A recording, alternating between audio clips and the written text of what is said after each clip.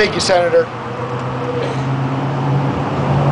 Thank you, Senator. I think we've all heard today that there's absolutely no argument that this new state-mandated gas tax will unfairly impact low-income Californians, agriculture, and the transportation industry.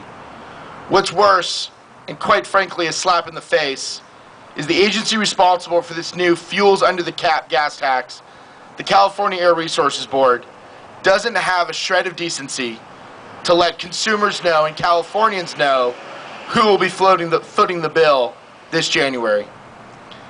Fed Up at the Pump is a coalition educating consumers across the state and encouraging them to let Governor Brown and CARB Chairwoman Mary Nichols to stop this gas tax, delay these regulations, don't implement them.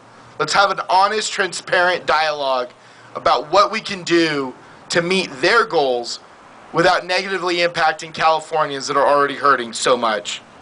There must be a better, more transparent way to meet the goals of AB 32. Governor Brown, Chairwoman Nichols, enough is enough. Back off. If you feel the same way, please visit fedupatthepump.org, send a letter to Governor Brown, or get out your phones right now and text back off to 25859 and send a letter to the governor. Thank you everybody for coming. Members of the press, we're all happy to answer your questions. Thank you.